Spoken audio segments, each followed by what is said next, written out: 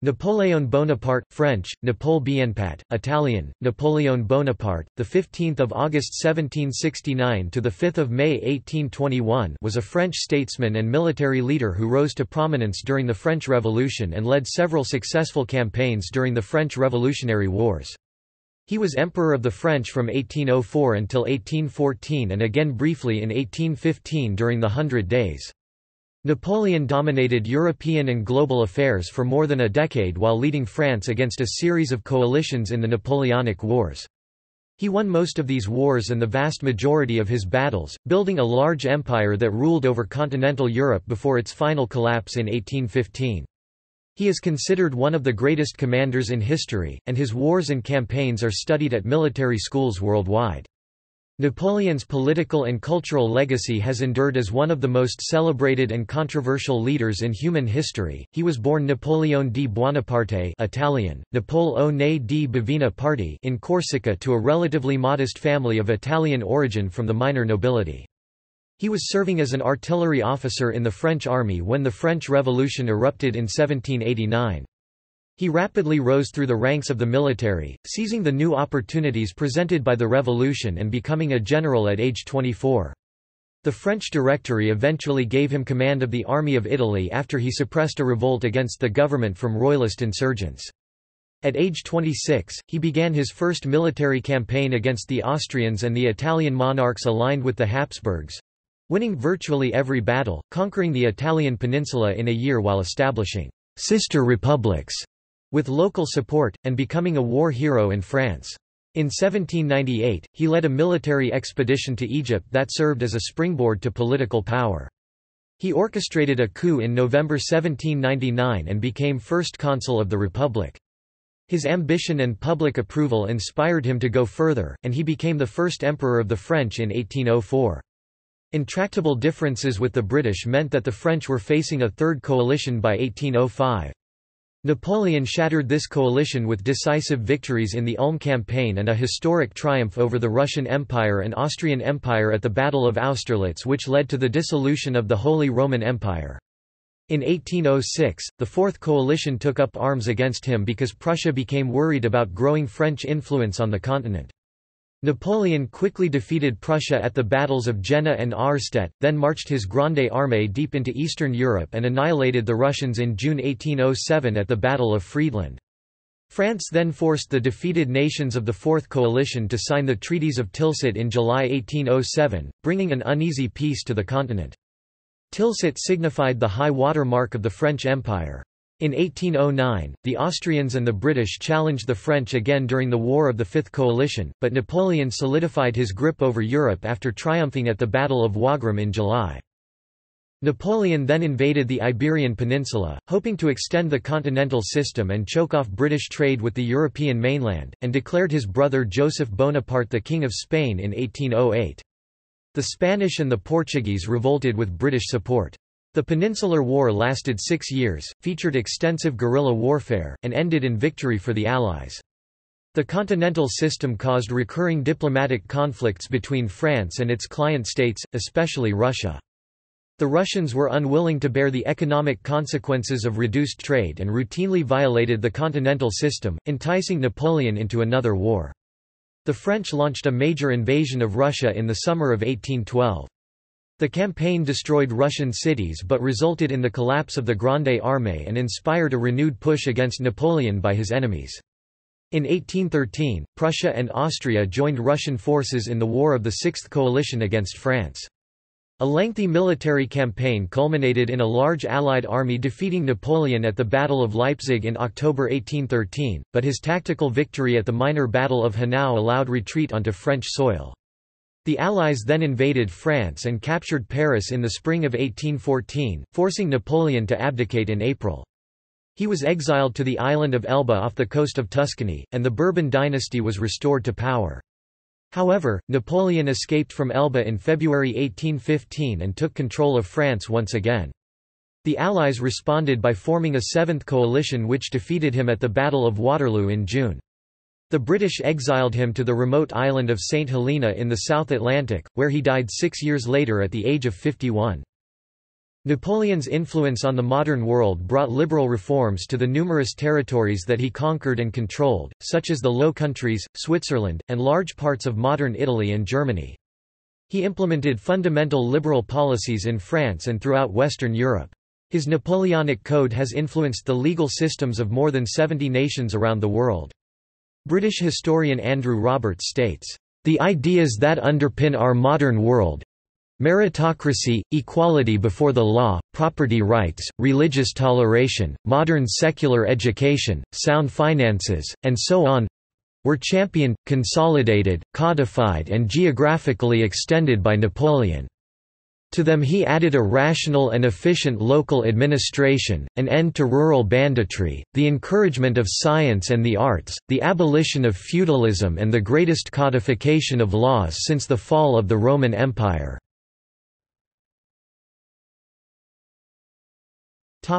Early life.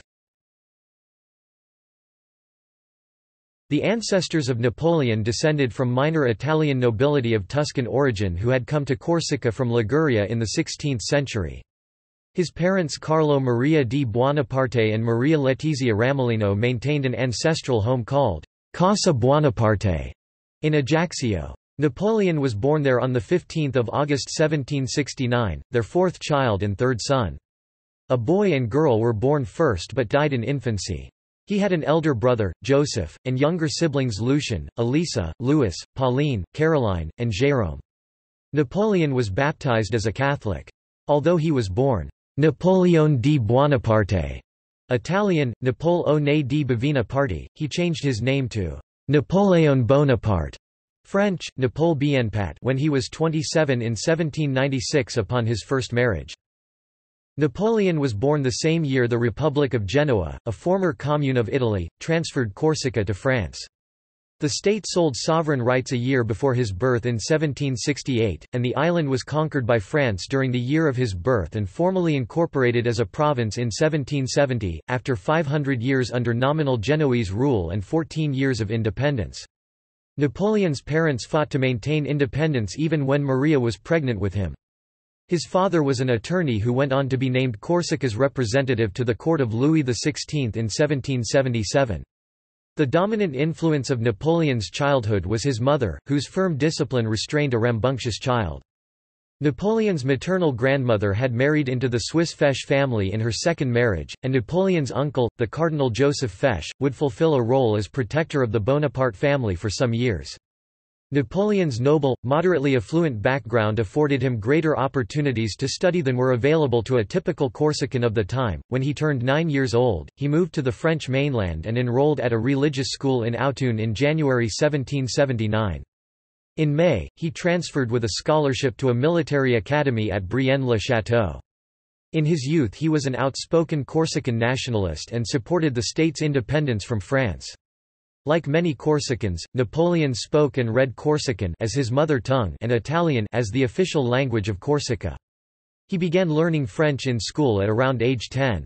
Although he became fluent in French, he spoke with a distinctive Corsican accent and never learned how to spell French correctly. He was routinely bullied by his peers for his accent, birthplace, short stature, mannerisms and inability to speak French quickly. Bonaparte became reserved and melancholy applying himself to reading. An examiner observed that Napoleon has always been distinguished for his application in mathematics. He is fairly well acquainted with history and geography. This boy would make an excellent sailor. In early adulthood, he briefly intended to become a writer. He authored a history of Corsica and a romantic novella. On completion of his studies at Brienne in 1784, Napoleon was admitted to the École Militaire in Paris. He trained to become an artillery officer and, when his father's death reduced his income, was forced to complete the 2-year course in 1 year. He was the first Corsican to graduate from the École Militaire. He was examined by the famed scientist Pierre-Simon Laplace. Early career. Upon graduating in September 1785, Bonaparte was commissioned a second lieutenant in Lafire Artillery Regiment. He served in Valence and Auxonne until after the outbreak of the Revolution in 1789, and took nearly 2 years' leave in Corsica and Paris during this period.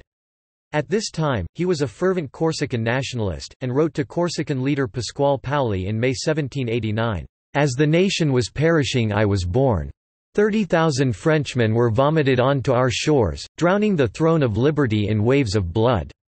Such was the odious sight which was the first to strike me."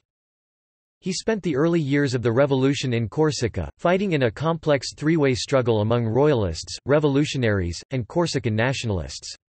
He was a supporter of the Republican Jacobin movement, organizing clubs in Corsica, and was given command over a battalion of volunteers.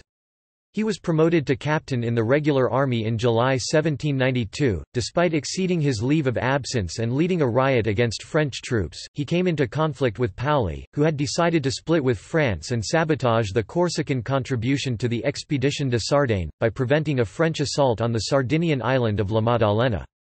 Bonaparte and his family fled to the French mainland in June 1793 because of the split with Paoli.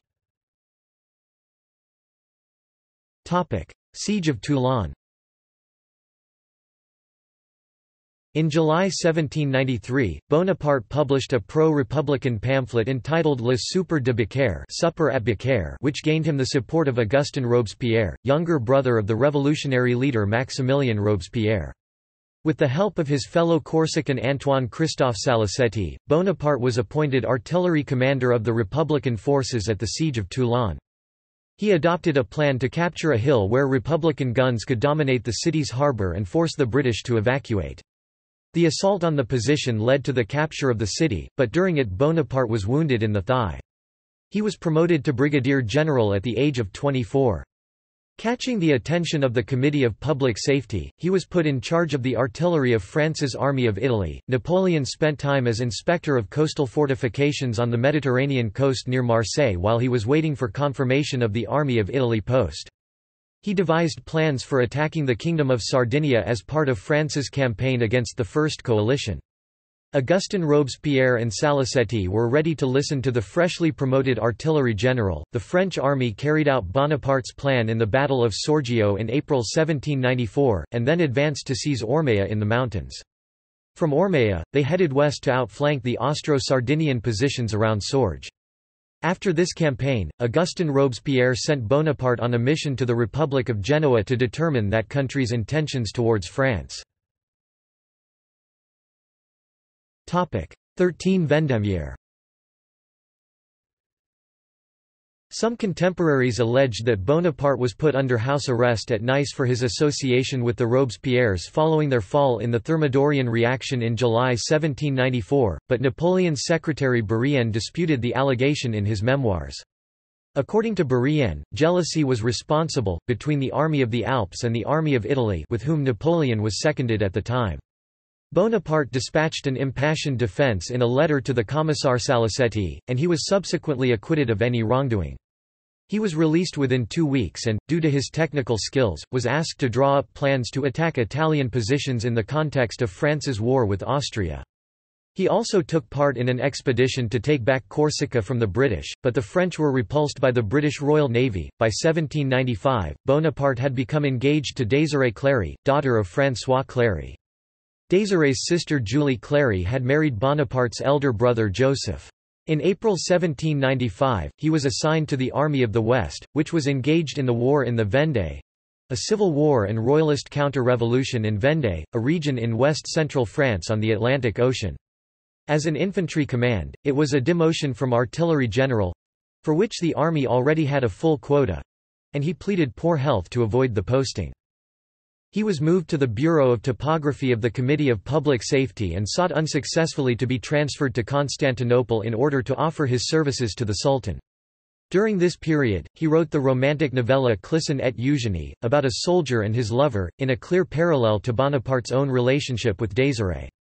On 15 September, Bonaparte was removed from the list of generals in regular service for his refusal to serve in the Vendée campaign. He faced a difficult financial situation and reduced career prospects. On 3 October, royalists in Paris declared a rebellion against the National Convention. Paul Barras, a leader of the Thermidorian reaction, knew of Bonaparte's military exploits at Toulon and gave him command of the improvised forces in defense of the convention in the Tuileries Palace. Napoleon had seen the massacre of the King's Swiss Guard there 3 years earlier and realized that artillery would be the key to its defense. He ordered a young cavalry officer named Joachim Murat to seize large cannons and used them to repel the attackers on 5 October 1795. 13 Vendémiaire and IV in the French Republican calendar, 1,400 royalists died and the rest fled. He had cleared the streets with a whiff of grape shot. According to 19th-century historian Thomas Carlyle in The French Revolution, A History, the defeat of the Royalist insurrection extinguished the threat to the Convention and earned Bonaparte sudden fame, wealth, and the patronage of the new government, the Directory. Murat married one of Napoleon's sisters, becoming his brother-in-law. He also served under Napoleon as one of his generals. Bonaparte was promoted to commander of the interior and given command of the Army of Italy. Within weeks, he was romantically involved with Joséphine de Beauharnais, the former mistress of Barras. The couple married on 9 March 1796 in a civil ceremony. First Italian campaign. 2 days after the marriage, Bonaparte left Paris to take command of the Army of Italy. He immediately went on the offensive, hoping to defeat the forces of Piedmont before their Austrian allies could intervene. In a series of rapid victories during the Montenotte campaign, he knocked Piedmont out of the war in 2 weeks. The French then focused on the Austrians for the remainder of the war, the highlight of which became the protracted struggle for Mantua. The Austrians launched a series of offensives against the French to break the siege, but Napoleon defeated every relief effort, scoring victories at the battles of Castiglione, Bassano, Arcole, and Rivoli. The decisive French triumph at Rivoli in January 1797 led to the collapse of the Austrian position in Italy. At Rivoli, the Austrians lost up to 14,000 men while the French lost about 5,000. The next phase of the campaign featured the French invasion of the Habsburg heartlands. French forces in southern Germany had been defeated by the Archduke Charles in 1796, but the Archduke withdrew his forces to protect Vienna after learning about Napoleon's assault. In the first encounter between the two commanders, Napoleon pushed back his opponent and advanced deep into Austrian territory after winning at the Battle of Tarvis in March 1797. The Austrians were alarmed by the French thrust that reached all the way to Leoben, about 100 kilometers from Vienna, and finally decided to sue for peace. The Treaty of Leoben, followed by the more comprehensive Treaty of Campo Formio, gave France control of most of northern Italy and the Low Countries, and a secret clause promised the Republic of Venice to Austria. Bonaparte marched on Venice and forced its surrender, ending 1,100 years of independence. He also authorized the French to loot treasures such as the horses of Saint Mark. His application of conventional military ideas to real-world situations enabled his military triumphs, such as creative use of artillery as a mobile force to support his infantry. He stated later in life, "I have fought 60 battles and I have learned nothing which I did not know at the beginning. Look at Caesar, he fought the first like the last." Bonaparte could win battles by concealment of troop deployments and concentration of his forces on the hinge of an enemy's weakened front. If he could not use his favorite envelopment strategy, he would take up the central position and attack two cooperating forces at their hinge, swing round to fight one until it fled, then turn to face the other. In this Italian campaign, Bonaparte's army captured 150,000 prisoners, 540 cannons, and 170 standards. The French army fought 67 actions and won 18 pitched battles through superior artillery technology and Bonaparte's tactics. During the campaign, Bonaparte became increasingly influential in French politics. He founded 2 newspapers, one for the troops in his army and another for circulation in France. The Royalists attacked Bonaparte for looting Italy and warned that he might become a dictator. All told, Napoleon's forces extracted an estimated $45 million in funds from Italy during their campaign there, another $12 million in precious metals and jewels. Atop that, his forces confiscated more than 300 priceless paintings and sculptures. Bonaparte sent General Pierre Augereau to Paris to lead a coup d'état and purge the Royalists on 4 September—coup of 18 Fructidor. This left Barras and his Republican allies in control again but dependent on Bonaparte, who proceeded to peace negotiations with Austria.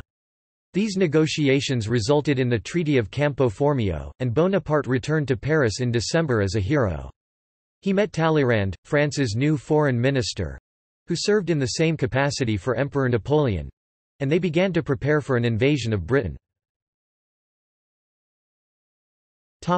Egyptian expedition. After 2 months of planning, Bonaparte decided that France's naval power was not yet strong enough to confront the British Royal Navy. He decided on a military expedition to seize Egypt and thereby undermine Britain's access to its trade interests in India. Bonaparte wished to establish a French presence in the Middle East, linking with Tipu Sultan, a Muslim enemy of the British in India. Napoleon assured the Directory that, "As soon as he had conquered Egypt, he will establish relations with the Indian princes and, together with them, attack the English in their possessions." The Directory agreed in order to secure a trade route to India. In May 1798, Bonaparte was elected a member of the French Academy of Sciences. His Egyptian expedition included a group of 167 scientists, with mathematicians, naturalists, chemists, and geodesists among them. Their discoveries included the Rosetta Stone, and their work was published in the Description de l'Égypte in 1809. En route to Egypt, Bonaparte reached Malta on 9 June 1798, then controlled by the Knights Hospitaller. Grand Master Ferdinand von Hompesch zu Bolheim surrendered after token resistance, and Bonaparte captured an important naval base with the loss of only 3 men. General Bonaparte and his expedition eluded pursuit by the Royal Navy and landed at Alexandria on 1 July. He fought the Battle of Shubra Khit against the Mamluks, Egypt's ruling military caste. This helped the French practice their defensive tactic for the Battle of the Pyramids, fought on 21 July, about 24 kilometers (15 miles) from the pyramids. General Bonaparte's forces of 25,000 roughly equaled those of the Mamluks' Egyptian cavalry. 29 French and approximately 2,000 Egyptians were killed. The victory boosted the morale of the French army. On 1 August 1798, the British fleet under Sir Horatio Nelson captured or destroyed all but 2 French vessels in the Battle of the Nile, defeating Bonaparte's goal to strengthen the French position in the Mediterranean.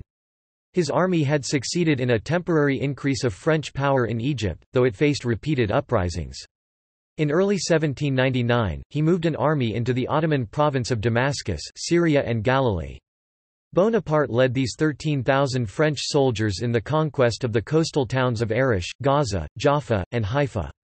The attack on Jaffa was particularly brutal.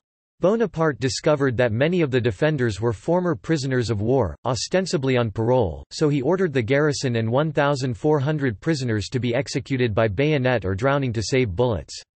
Men, women, and children were robbed and murdered for 3 days. Bonaparte began with an army of 13,000 men, 1,500 were reported missing, 1,200 died in combat, and thousands perished from disease—mostly bubonic plague.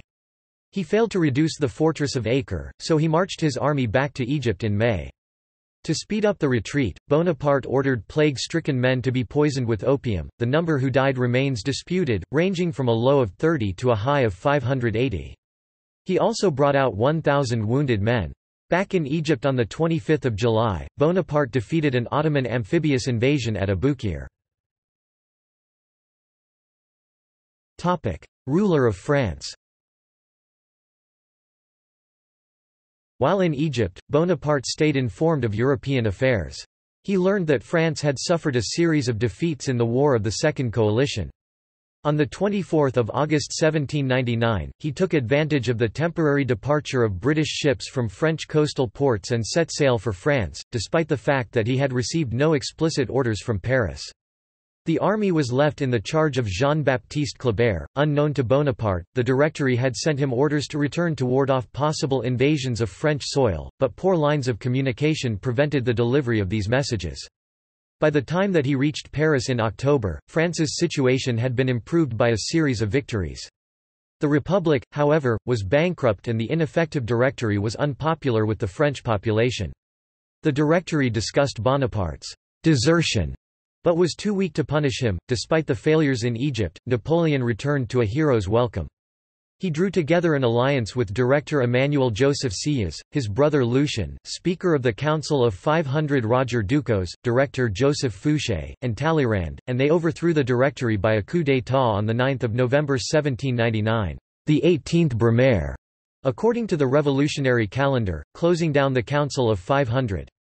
Napoleon became first consul for 10 years, with 2 consuls appointed by him who had consultative voices only.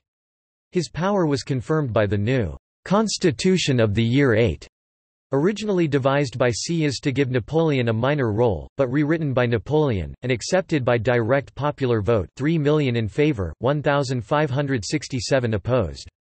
The constitution preserved the appearance of a republic but in reality established a dictatorship. French consulate. Napoleon established a political system that historian Martin Lyons called dictatorship by plebiscite. Worried by the democratic forces unleashed by the revolution, but unwilling to ignore them entirely, Napoleon resorted to regular electoral consultations with the French people on his road to imperial power. He drafted the Constitution of the Year 8 and secured his own election as first consul, taking up residence at the Tuileries. The constitution was approved in a rigged plebiscite held the following January, with 99.94% officially listed as voting yes. Napoleon's brother, Lucien, had falsified the returns to show that 3 million people had participated in the plebiscite. The real number was 1.5 million. Political observers at the time assumed the eligible French voting public numbered about 5 million people, so the regime artificially doubled the participation rate to indicate popular enthusiasm for the consulate. In the first few months of the consulate, with war in Europe still raging and internal instability still plaguing the country, Napoleon's grip on power remained very tenuous. In the spring of 1800, Napoleon and his troops crossed the Swiss Alps into Italy, aiming to surprise the Austrian armies that had reoccupied the peninsula when Napoleon was still in Egypt.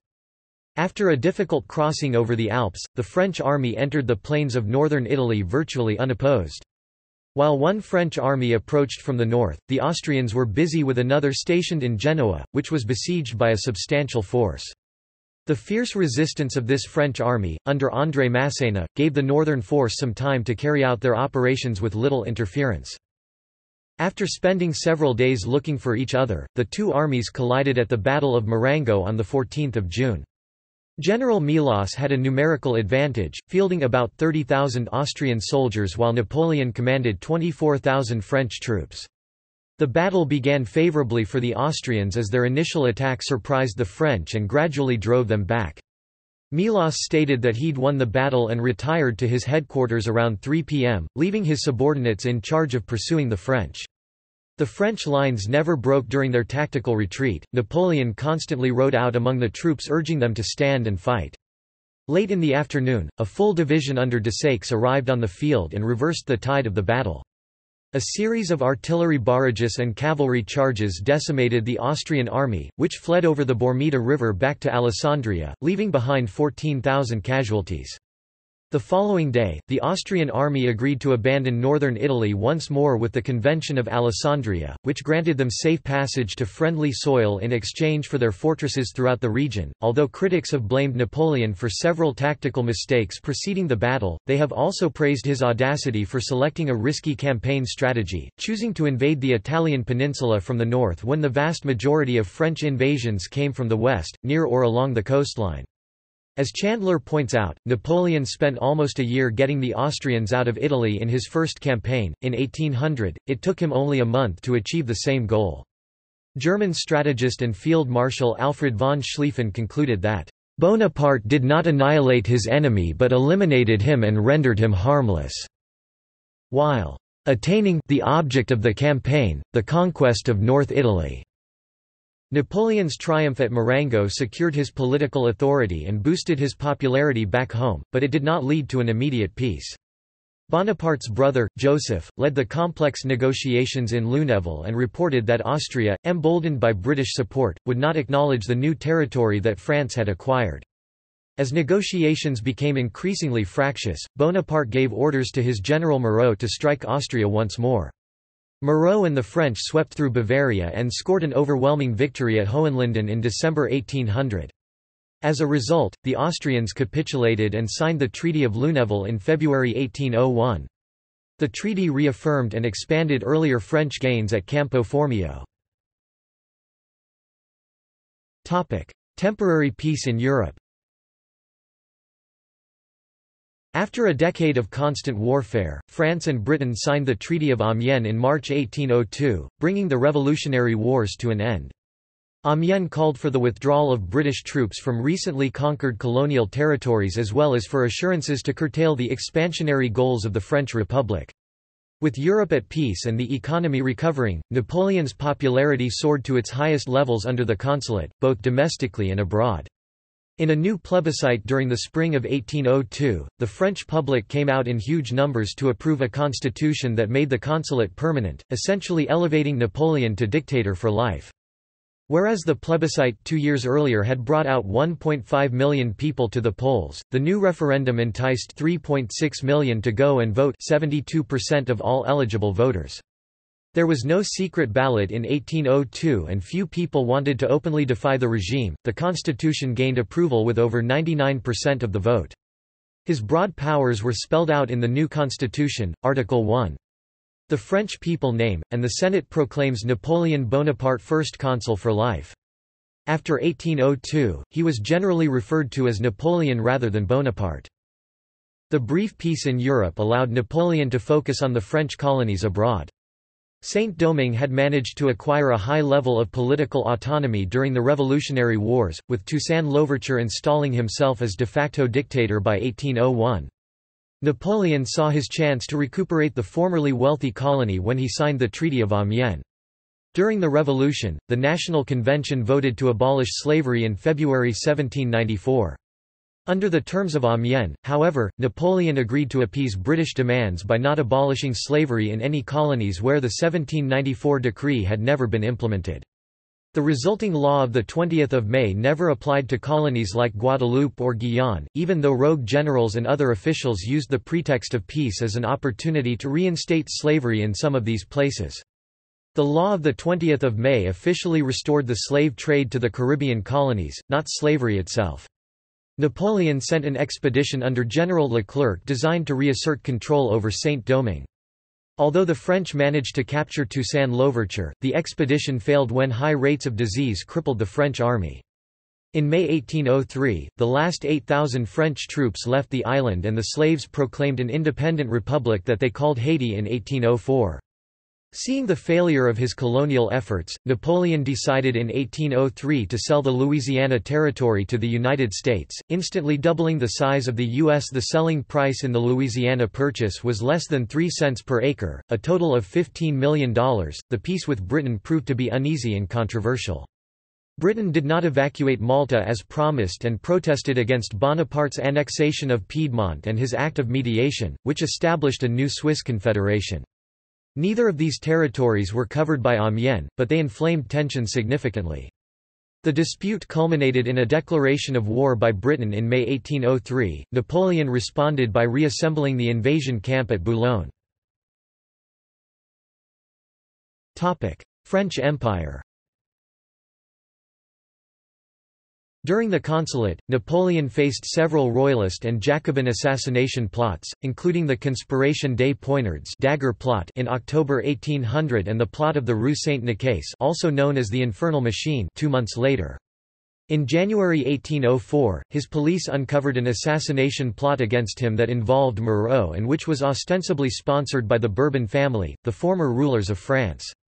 On the advice of Talleyrand, Napoleon ordered the kidnapping of the Duke of Enghien, violating the sovereignty of Baden.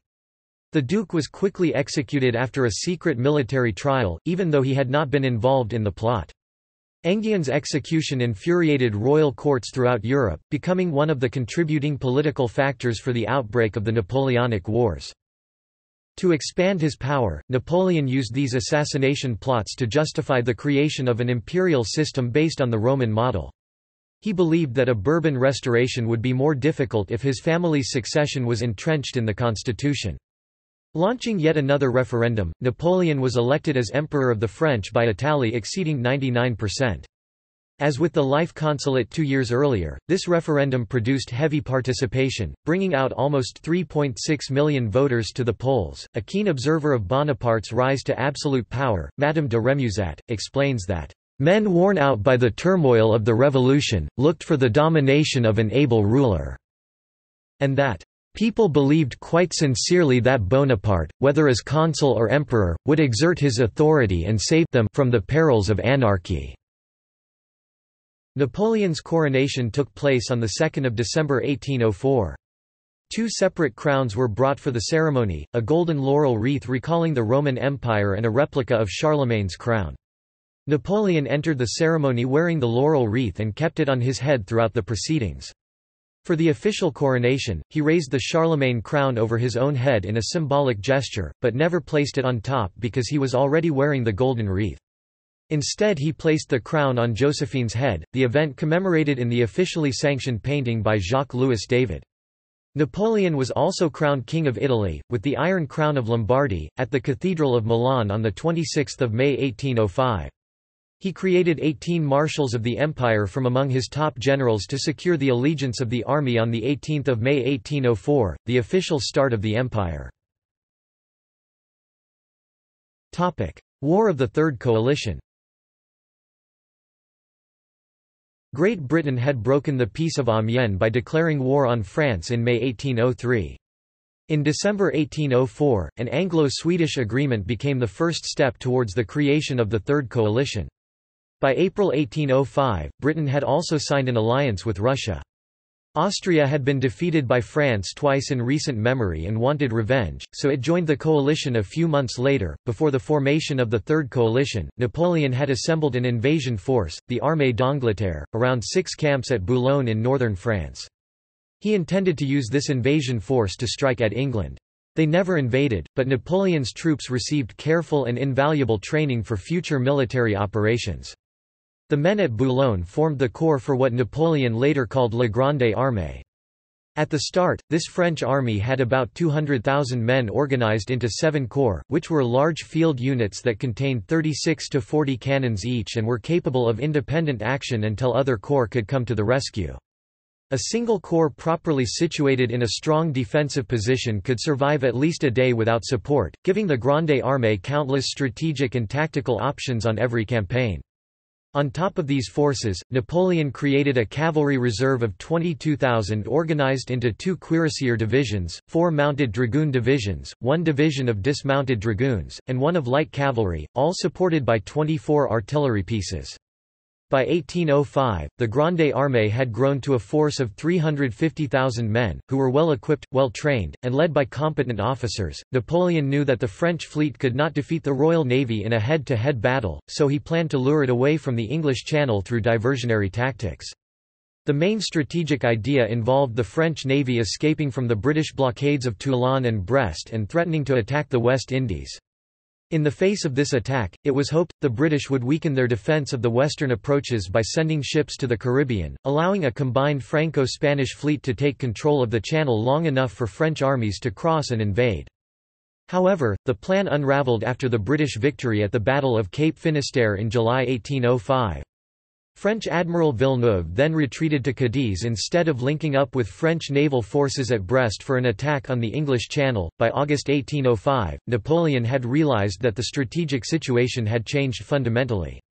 Facing a potential invasion from his continental enemies, he decided to strike first and turned his army's sights from the English Channel to the Rhine. His basic objective was to destroy the isolated Austrian armies in southern Germany before their Russian allies could arrive. On 25 September, after great secrecy and feverish marching, 200,000 French troops began to cross the Rhine on a front of 260 kilometers (160 miles). Austrian commander Karl Mack had gathered the greater part of the Austrian army at the fortress of Ulm in Swabia. Napoleon swung his forces to the southeast and the Grande Armée performed an elaborate wheeling movement that outflanked the Austrian positions. The Ulm maneuver completely surprised General Mack, who belatedly understood that his army had been cut off. After some minor engagements that culminated in the Battle of Ulm, Mack finally surrendered after realizing that there was no way to break out of the French encirclement. For just 2,000 French casualties, Napoleon had managed to capture a total of 60,000 Austrian soldiers through his army's rapid marching. The Ulm campaign is generally regarded as a strategic masterpiece and was influential in the development of the Schlieffen Plan in the late 19th century. For the French, this spectacular victory on land was soured by the decisive victory that the Royal Navy attained at the Battle of Trafalgar on 21 October. After Trafalgar, Britain had total domination of the seas for the duration of the Napoleonic Wars. Following the Ulm campaign, French forces managed to capture Vienna in November.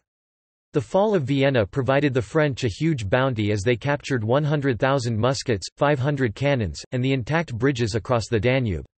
At this critical juncture, both Tsar Alexander I and Holy Roman Emperor Francis II decided to engage Napoleon in battle, despite reservations from some of their subordinates.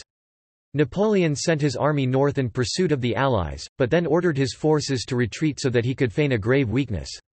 Desperate to lure the Allies into battle, Napoleon gave every indication in the days preceding the engagement that the French army was in a pitiful state, even abandoning the dominant Pratzen Heights near the village of Austerlitz. At the Battle of Austerlitz, in Moravia on 2 December, he deployed the French army below the Pratzen Heights and deliberately weakened his right flank, enticing the Allies to launch a major assault there in the hopes of rolling up the whole French line. A forced march from Vienna by Marshal d'Avout and his Third Corps plugged the gap left by Napoleon just in time. Meanwhile, the heavy Allied deployment against the French right weakened their centre on the Pratzen Heights, which was viciously attacked by the Fourth Corps of Marshal Soult. With the Allied centre demolished, the French swept through both enemy flanks and sent the Allies fleeing chaotically, capturing thousands of prisoners in the process. The battle is often seen as a tactical masterpiece because of the near-perfect execution of a calibrated but dangerous plan, of the same stature as Cannae, the celebrated triumph by Hannibal some 2,000 years before. The Allied disaster at Austerlitz significantly shook the faith of Emperor Francis in the British-led war effort. France and Austria agreed to an armistice immediately and the Treaty of Pressburg followed shortly after on 26 December. Pressburg took Austria out of both the war and the coalition while reinforcing the earlier treaties of Campo Formio and of Luneville between the two powers. The treaty confirmed the Austrian loss of lands to France in Italy and Bavaria, and lands in Germany to Napoleon's German allies. It also imposed an indemnity of 40 million francs on the defeated Habsburgs and allowed the fleeing Russian troops free passage through hostile territories and back to their home soil. Napoleon went on to say, "The Battle of Austerlitz is the finest of all I have fought." Frank McLean suggests that Napoleon was so successful at Austerlitz that he lost touch with reality, and what used to be French foreign policy became a personal Napoleonic one. Vincent Cronin disagrees, stating that Napoleon was not overly ambitious for himself. He embodied the ambitions of 30 million Frenchmen. Middle Eastern alliances. Napoleon continued to entertain a grand scheme to establish a French presence in the Middle East in order to put pressure on Britain and Russia, and perhaps form an alliance with the Ottoman Empire. In February 1806, Ottoman Emperor Selim III finally recognized Napoleon as emperor. He also opted for an alliance with France, calling France, "our sincere and natural ally." That decision brought the Ottoman Empire into a losing war against Russia and Britain. A Franco-Persian alliance was also formed between Napoleon and the Persian Empire of Fath Ali Shah Qajar. It collapsed in 1807, when France and Russia themselves formed an unexpected alliance. In the end, Napoleon had made no effective alliances in the Middle East. War of the Fourth Coalition and Tilsit. After Austerlitz, Napoleon established the Confederation of the Rhine in 1806. A collection of German states intended to serve as a buffer zone between France and Central Europe. The creation of the Confederation spelled the end of the Holy Roman Empire and significantly alarmed the Prussians. The brazen reorganization of German territory by the French risked threatening Prussian influence in the region, if not eliminating it outright. War fever in Berlin rose steadily throughout the summer of 1806. At the insistence of his court, especially his wife Queen Louise, Frederick William III decided to challenge the French domination of Central Europe by going to war. The initial military maneuvers began in September 1806. In a letter to Marshal Soult detailing the plan for the campaign, Napoleon described the essential features of Napoleonic warfare and introduced the phrase le bataillon carré, square battalion. In the bataillon carré system, the various corps of the Grande Armée would march uniformly together in close supporting distance. If any single corps was attacked, the others could quickly spring into action and arrive to help. Napoleon invaded Prussia with 180,000 troops, rapidly marching on the right bank of the River Saale. As in previous campaigns, his fundamental objective was to destroy one opponent before reinforcements from another could tip the balance of the war. Upon learning the whereabouts of the Prussian army, the French swung westwards and crossed the Saale with overwhelming force. At the twin battles of Jena and Auerstedt, fought on 14 October, the French convincingly defeated the Prussians and inflicted heavy casualties. With several major commanders dead or incapacitated, the Prussian king proved incapable of effectively commanding the army, which began to quickly disintegrate. In a vaunted pursuit that epitomized the peak of Napoleonic warfare, according to historian Richard Brooks, the French managed to capture 140,000 soldiers, over 2,000 cannons and hundreds of ammunition wagons, all in a single month. Historian David Chandler wrote of the Prussian forces, "Never has the morale of any army been more completely shattered." Despite their overwhelming defeat, the Prussians refused to negotiate with the French until the Russians had an opportunity to enter the fight. Following his triumph, Napoleon imposed the first elements of the Continental System through the Berlin Decree issued in November 1806. The Continental System, which prohibited European nations from trading with Britain, was widely violated throughout his reign. In the next few months, Napoleon marched against the advancing Russian armies through Poland and was involved in the bloody stalemate at the Battle of Eylau in February 1807. After a period of rest and consolidation on both sides, the war restarted in June with an initial struggle at Heilsberg that proved indecisive. On 14 June, however, Napoleon finally obtained an overwhelming victory over the Russians at the Battle of Friedland, wiping out the majority of the Russian army in a very bloody struggle. The scale of their defeat convinced the Russians to make peace with the French. On 19 June, Tsar Alexander sent an envoy to seek an armistice with Napoleon. The latter assured the envoy that the Vistula River represented the natural borders between French and Russian influence in Europe. On that basis, the two emperors began peace negotiations at the town of Tilsit after meeting on an iconic raft on the River Niemen. The very first thing Alexander said to Napoleon was probably well calibrated. "I hate the English as much as you do." Alexander faced pressure from his brother, Duke Constantine, to make peace with Napoleon. Given the victory he had just achieved, the French emperor offered the Russians relatively lenient terms, demanding that Russia join the Continental System, withdraw its forces from Wallachia and Moldavia, and hand over the Ionian Islands to France. By contrast, Napoleon dictated very harsh peace terms for Prussia, despite the ceaseless exhortations of Queen Louise.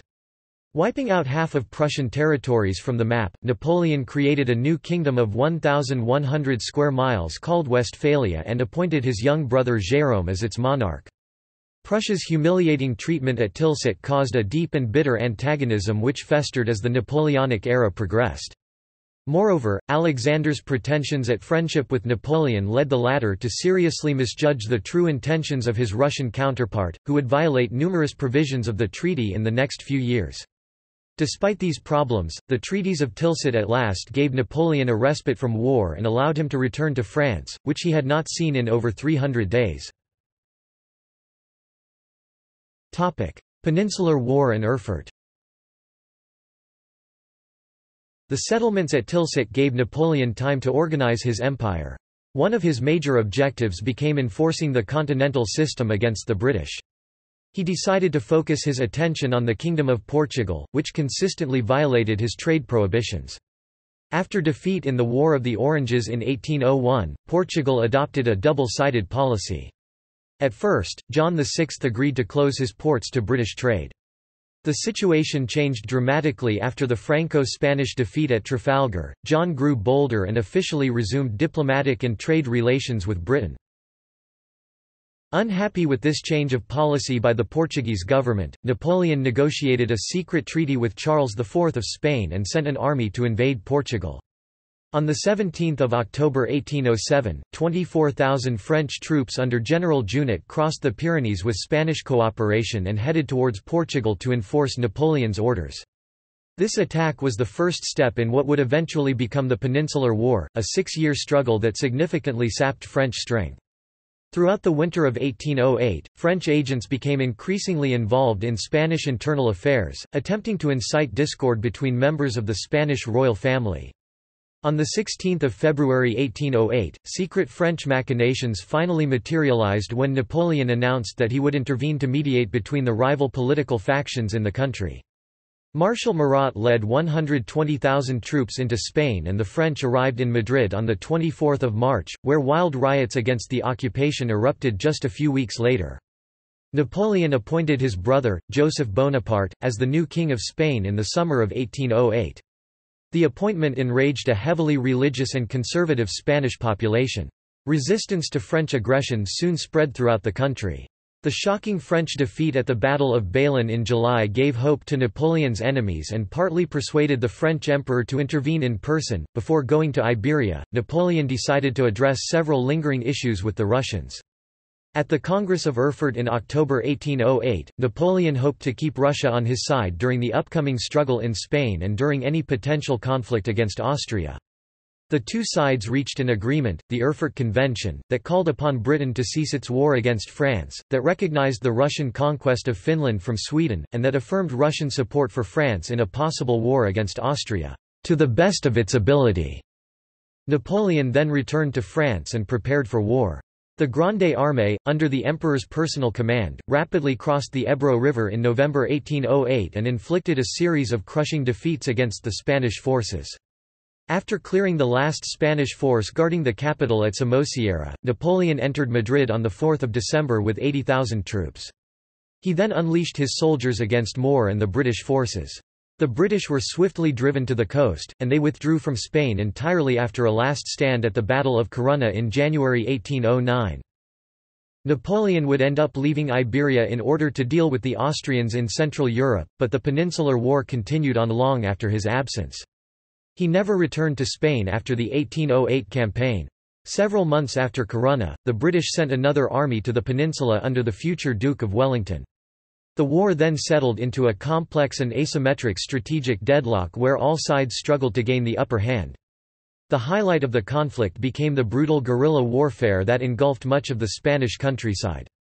Both sides committed the worst atrocities of the Napoleonic Wars during this phase of the conflict. The vicious guerrilla fighting in Spain, largely absent from the French campaigns in Central Europe, severely disrupted the French lines of supply and communication.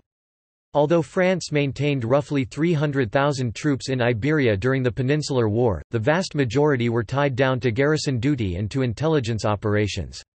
The French were never able to concentrate all of their forces effectively, prolonging the war until events elsewhere in Europe finally turned the tide in favor of the Allies. After the invasion of Russia in 1812, the number of French troops in Spain vastly declined as Napoleon needed reinforcements to conserve his strategic position in Europe.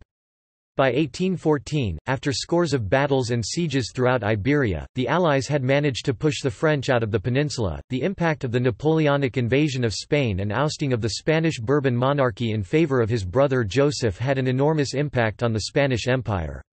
In Spanish America, many local elites formed juntas and set up mechanisms to rule in the name of Ferdinand VII of Spain, whom they considered the legitimate Spanish monarch. The outbreak of the Spanish-American Wars of Independence in most of the empire was a result of Napoleon's destabilizing actions in Spain and led to the rise of strongmen in the wake of these wars.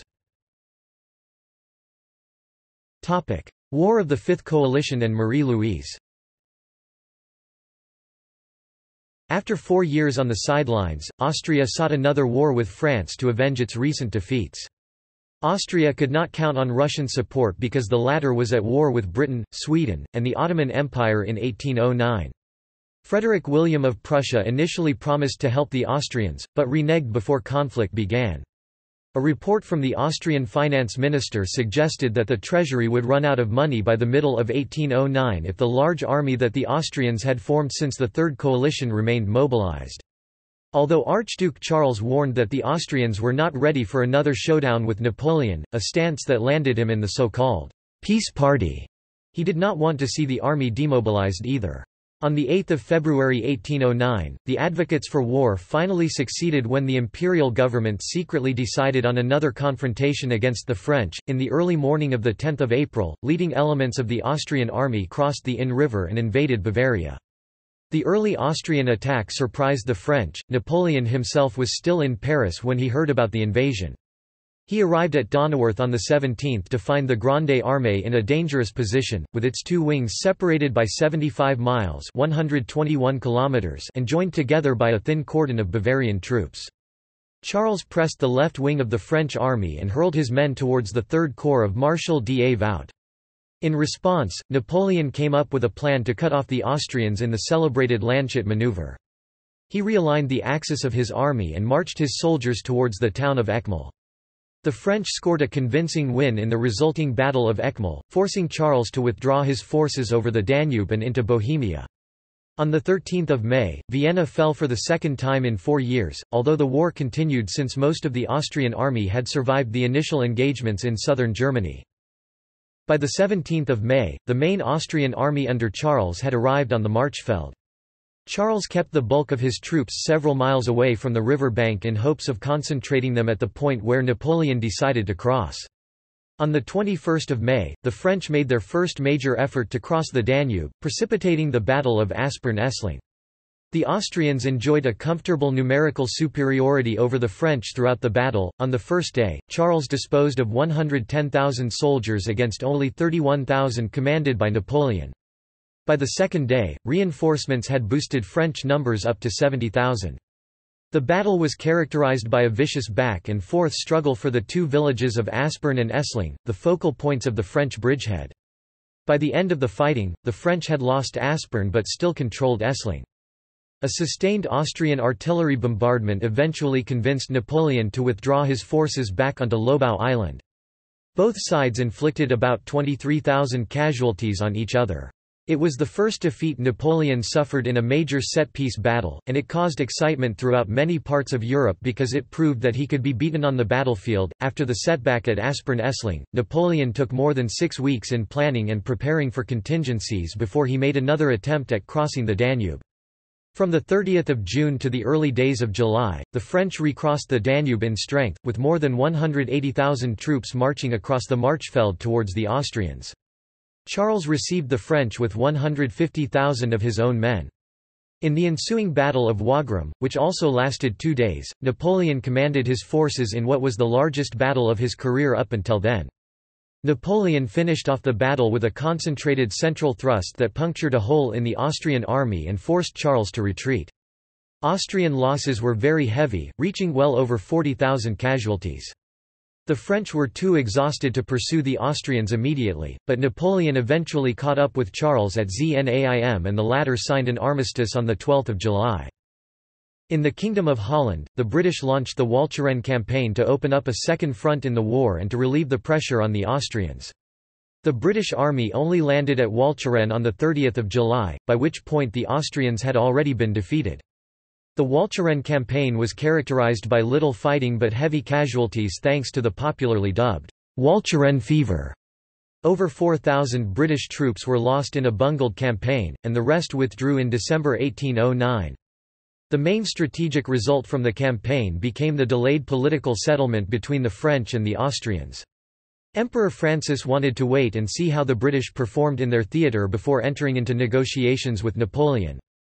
Once it became apparent that the British were going nowhere, the Austrians agreed to peace talks. The resulting Treaty of Schönbrunn in October 1809 was the harshest that France had imposed on Austria in recent memory. Metternich and Archduke Charles had the preservation of the Habsburg Empire as their fundamental goal, and to this end they succeeded by making Napoleon seek more modest goals in return for promises of friendship between the two powers. Nevertheless, while most of the hereditary lands remained a part of the Habsburg realm, France received Carinthia, Carniola, and the Adriatic ports, while Galicia was given to the Poles and the Salzburg area of the Tyrol went to the Bavarians.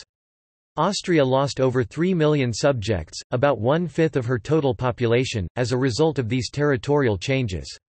Although fighting in Iberia continued, the War of the Fifth Coalition would be the last major conflict on the European continent for the next 3 years. Napoleon turned his focus to domestic affairs after the war.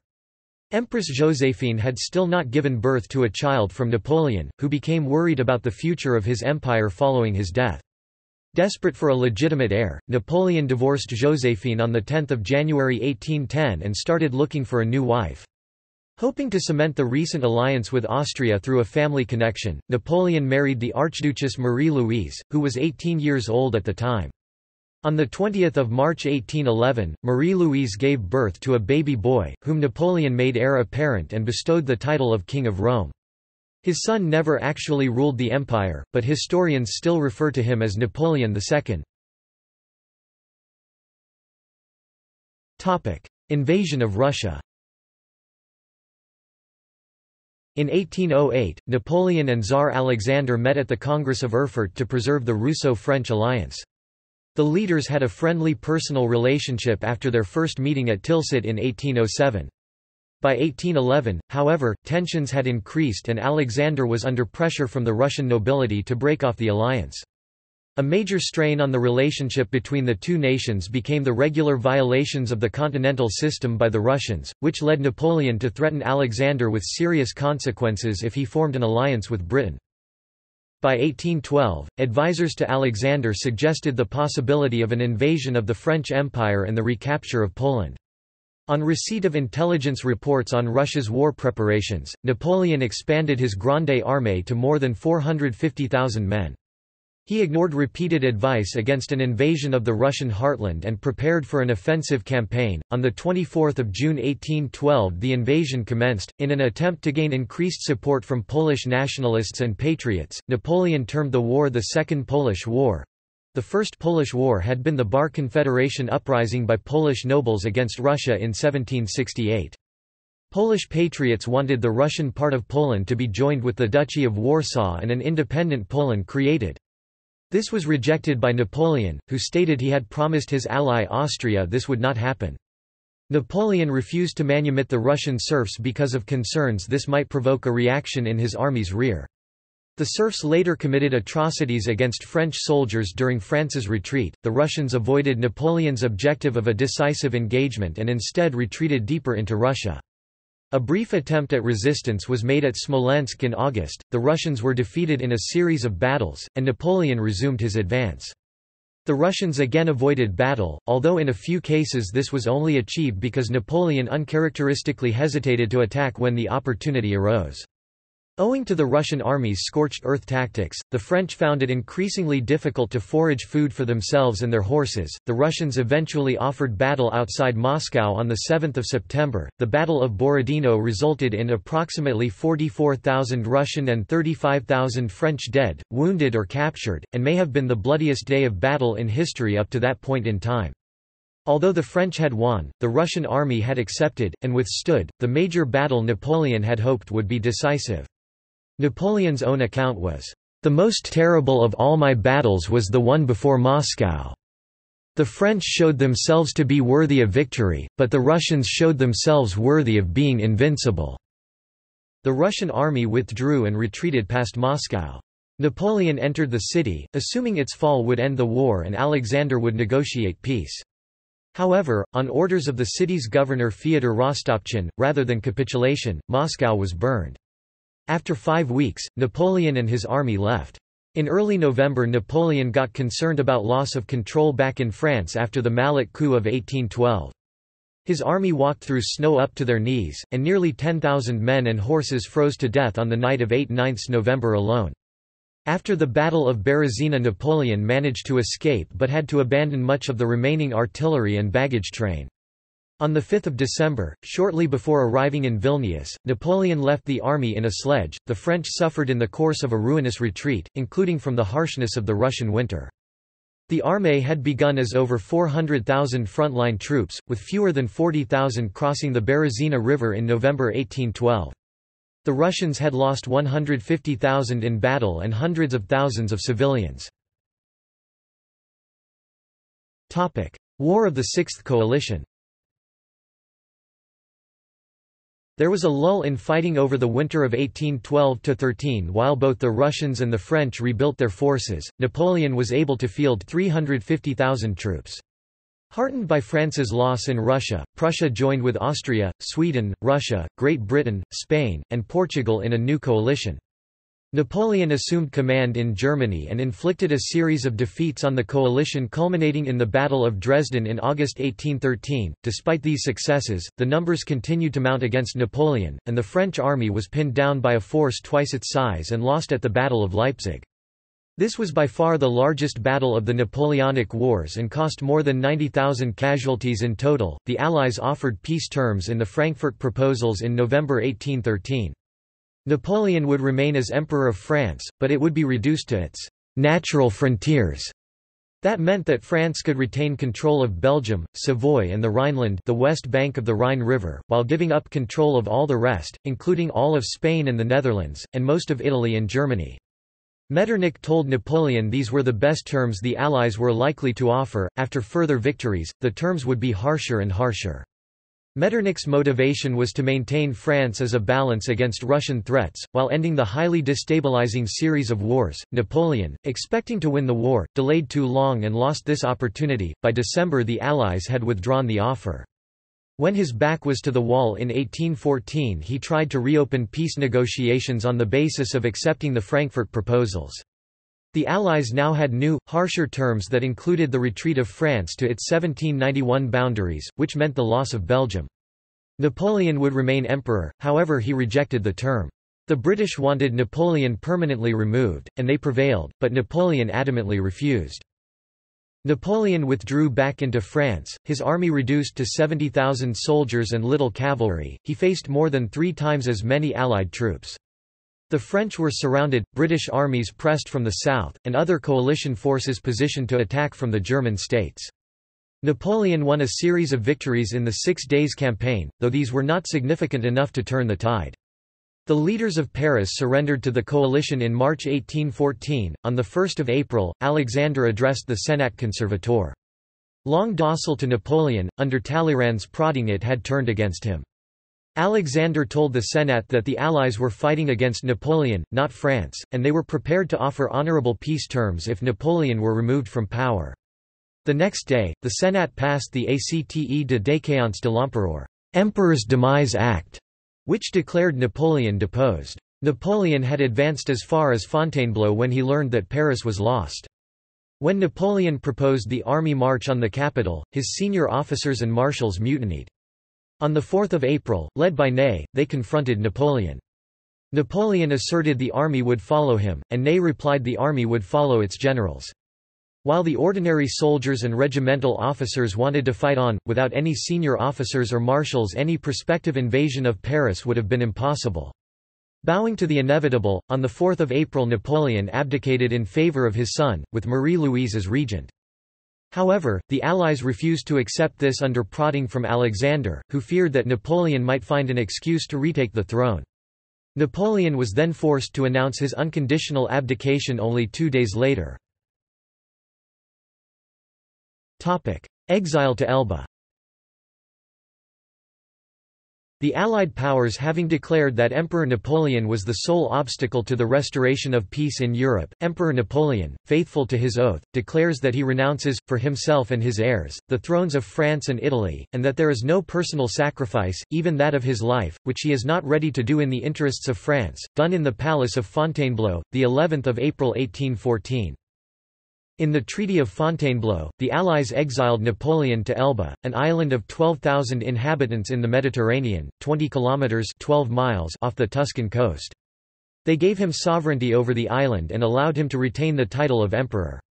Napoleon attempted suicide with a pill he had carried after nearly being captured by the Russians during the retreat from Moscow. Its potency had weakened with age, however, and he survived to be exiled, while his wife and son took refuge in Austria. In the first few months on Elba he created a small navy and army, developed the iron mines, oversaw the construction of new roads, issued decrees on modern agricultural methods, and overhauled the island's legal and educational system. A few months into his exile, Napoleon learned that his ex-wife Josephine had died in France. He was devastated by the news, locking himself in his room and refusing to leave for 2 days. 100 Days. Separated from his wife and son, who had returned to Austria, cut off from the allowance guaranteed to him by the Treaty of Fontainebleau, and aware of rumors he was about to be banished to a remote island in the Atlantic Ocean, Napoleon escaped from Elba, in the brig Inconstant on 26 February 1815 with 700 men. 2 days later, he landed on the French mainland at Gulf Juan and started heading north. The 5th Regiment was sent to intercept him and made contact just south of Grenoble on 7 March 1815. Napoleon approached the regiment alone, dismounted his horse and, when he was within gunshot range, shouted to the soldiers, "Here I am. Kill your emperor, if you wish." The soldiers quickly responded with, "Vive l'empereur!" Ney, who had boasted to the restored Bourbon king, Louis XVIII, that he would bring Napoleon to Paris in an iron cage, affectionately kissed his former emperor and forgot his oath of allegiance to the Bourbon monarch. The two then marched together towards Paris with a growing army. The unpopular Louis XVIII fled to Belgium after realizing he had little political support. On 13 March, the powers at the Congress of Vienna declared Napoleon an outlaw. 4 days later, Great Britain, Russia, Austria, and Prussia each pledged to put 150,000 men into the field to end his rule. Napoleon arrived in Paris on 20 March and governed for a period now called the 100 Days. By the start of June the armed forces available to him had reached 200,000, and he decided to go on the offensive to attempt to drive a wedge between the oncoming British and Prussian armies. The French Army of the North crossed the frontier into the United Kingdom of the Netherlands. In modern-day Belgium, Napoleon's forces fought the coalition armies, commanded by the Duke of Wellington and Gebhard Leberecht von Blücher, at the Battle of Waterloo on 18 June 1815. Wellington's army withstood repeated attacks by the French and drove them from the field while the Prussians arrived in force and broke through Napoleon's right flank. Napoleon returned to Paris and found that both the legislature and the people had turned against him. Realizing his position was untenable, he abdicated on the 22nd of June in favor of his son. He left Paris 3 days later and settled at Josephine's former palace in Malmaison on the western bank of the Seine about 17 kilometers (11 miles) west of Paris. Even as Napoleon traveled to Paris, the coalition forces swept through France, arriving in the vicinity of Paris on 29 June, with the stated intent of restoring Louis XVIII to the French throne. When Napoleon heard that Prussian troops had orders to capture him dead or alive, he fled to Rochefort, considering an escape to the United States. British ships were blocking every port. Napoleon demanded asylum from the British captain Frederick Maitland on HMS Bellerophon on 15 July 1815. Exile on St. Helena. The British kept Napoleon on the island of St. Helena in the Atlantic Ocean, 1,870 kilometres (1,162 miles) from the west coast of Africa. They also took the precaution of sending a garrison of soldiers, with an experienced officer Edward Nichols, to uninhabited Ascension Island, which lay between St. Helena and Europe. Napoleon was moved to Longwood House on St. Helena in December 1815. It had fallen into disrepair, and the location was damp, windswept and unhealthy. The Times published articles insinuating the British government was trying to hasten his death. Napoleon often complained of the living conditions in letters to the governor and his custodian, Hudson Lowe, while his attendants complained of colds, catarrhs, damp floors and poor provisions. It has been speculated by modern scientists that his later illness arose from arsenic poisoning caused by copper arsenite in the wallpaper at Longwood House. With a small cadre of followers, Napoleon dictated his memoirs and grumbled about conditions. Lowe cut Napoleon's expenditure, ruled that no gifts were allowed if they mentioned his imperial status, and made his supporters sign a guarantee they would stay with the prisoner indefinitely. While in exile, Napoleon wrote a book about Julius Caesar, one of his great heroes. He also studied English under the tutelage of Count Emmanuel de Las Cases with the main aim of being able to read English newspapers and books, as access to French newspapers and books was heavily restricted to him on St. Helena. There were rumors of plots and even of his escape, but in reality no serious attempts were made. For English poet Lord Byron, Napoleon was the epitome of the romantic hero, the persecuted, lonely, and flawed genius. Death. Napoleon's personal physician, Barry O'Meara, warned London that his declining state of health was mainly caused by the harsh treatment. Napoleon confined himself for months on end in his damp and wretched habitation of Longwood. In February 1821, Napoleon's health began to deteriorate rapidly, and he reconciled with the Catholic Church. He died on 5 May 1821, after confession, extreme unction and viaticum in the presence of Father Ange Vignali. His last words were, France, l'armée, tête d'armée, Joséphine. France, the army, head of the army, Joséphine. Napoleon's original death mask was created around 6 May, although it is not clear which doctor created it. In his will, he had asked to be buried on the banks of the Seine, but the British governor said he should be buried on St. Helena, in the Valley of the Willows. In 1840, Louis-Philippe I obtained permission from the British to return Napoleon's remains to France. On 15 December 1840, a state funeral was held. The hearse proceeded from the Arc de Triomphe down the Champs-Élysées, across the Place de la Concorde to the Esplanade des Invalides and then to the cupola in St. Jérôme's chapel, where it remained until the tomb designed by Louis Visconti was completed.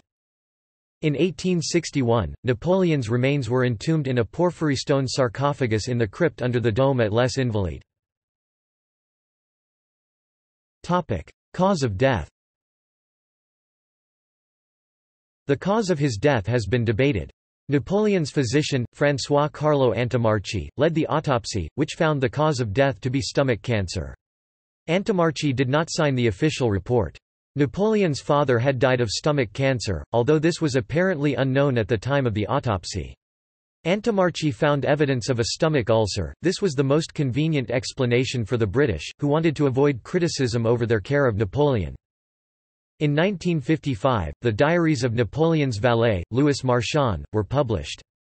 His description of Napoleon in the months before his death led Sten Forshoved in a 1961 paper in Nature to put forward other causes for his death, including deliberate arsenic poisoning. Arsenic was used as a poison during the era because it was undetectable when administered over a long period. Forshoved, in a 1978 book with Ben Weider, noted that Napoleon's body was found to be well preserved when moved in 1840. Arsenic is a strong preservative, and therefore this supported the poisoning hypothesis. Forshoved and Weider observed that Napoleon had attempted to quench abnormal thirst by drinking large amounts of orgeat syrup that contained cyanide compounds in the almonds used for flavoring. They maintained that the potassium tartrate used in his treatment prevented his stomach from expelling these compounds and that his thirst was a symptom of the poison. Their hypothesis was that the calomel given to Napoleon became an overdose, which killed him and left extensive tissue damage behind. According to a 2007 article, the type of arsenic found in Napoleon's hair shafts was mineral, the most toxic, and according to toxicologist Patrick Kintz, this supported the conclusion that he was murdered. There have been modern studies that have supported the original autopsy finding. In a 2008 study, researchers analyzed samples of Napoleon's hair from throughout his life, as well as samples from his family and other contemporaries. All samples had high levels of arsenic, approximately 100 times higher than the current average. According to these researchers, Napoleon's body was already heavily contaminated with arsenic as a boy, and the high arsenic concentration in his hair was not caused by intentional poisoning. People were constantly exposed to arsenic from glues and dyes throughout their lives. Studies published in 2007 and 2008 dismissed evidence of arsenic poisoning, and confirmed evidence of peptic ulcer and gastric cancer as the cause of death. Religion. Napoleon's baptism took place in Ajaccio on 21 July 1771. He was piously raised as a Catholic, but he never developed much faith. As an adult, Napoleon was a deist. Napoleon's deity was an absent and distant god. However, he had a keen appreciation of the power of organized religion in social and political affairs, and paid a great deal of attention to bending it to his purposes. He noted the influence of Catholicism's rituals and splendors. Napoleon had a civil marriage with Joséphine de Beauharnais, without religious ceremony. Napoleon was crowned emperor on 2 December 1804 at Notre Dame de Paris in a ceremony presided over by Pope Pius VII. On the eve of the coronation ceremony, and at the insistence of Pope Pius VII, a private religious wedding ceremony of Napoleon and Joséphine was celebrated. Cardinal Fesch performed the wedding. This marriage was annulled by tribunals under Napoleon's control in January 1810. On 1 April 1810, Napoleon married the Austrian princess Marie-Louise in a Catholic ceremony. During his brother's rule in Spain, he abolished the Spanish Inquisition in 1813. Napoleon was excommunicated by the Catholic Church, but later reconciled with the Church before his death in 1821. Concordat. Seeking national reconciliation between revolutionaries and Catholics, the Concordat of 1801 was signed on 15 July 1801 between Napoleon and Pope Pius VII. It solidified the Roman Catholic Church as the majority church of France and brought back most of its civil status. The hostility of devout Catholics against the state had now largely been resolved. It did not restore the vast church lands and endowments that had been seized during the Revolution and sold off. As a part of the Concordat, he presented another set of laws called the Organic Articles. While the Concordat restored much power to the papacy, the balance of church-state relations had tilted firmly in Napoleon's favor. He selected the bishops and supervised church finances. Napoleon and the Pope both found the Concordat useful. Similar arrangements were made with the Church in territories controlled by Napoleon, especially Italy and Germany. Now, Napoleon could win favor with the Catholics while also controlling Rome in a political sense. Napoleon said in April 1801, "Skillful conquerors have not got entangled with priests. They can both contain them and use them." French children were issued a catechism that taught them to love and respect Napoleon. Arrest of Pope Pius VII.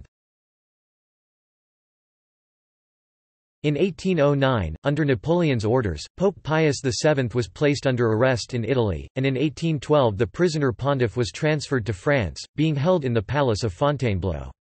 Because the arrest was made in a clandestine manner, some sources describe it as a kidnapping. The pope was only released in 1814 when the Allies invaded France. In January 1813, Napoleon personally forced the pope to sign a humiliating Concordat of Fontainebleau. The 1813 document was later repudiated by the pontiff. Religious emancipation. Napoleon emancipated Jews, as well as Protestants in Catholic countries and Catholics in Protestant countries, from laws which restricted them to ghettos, and he expanded their rights to property, worship, and careers.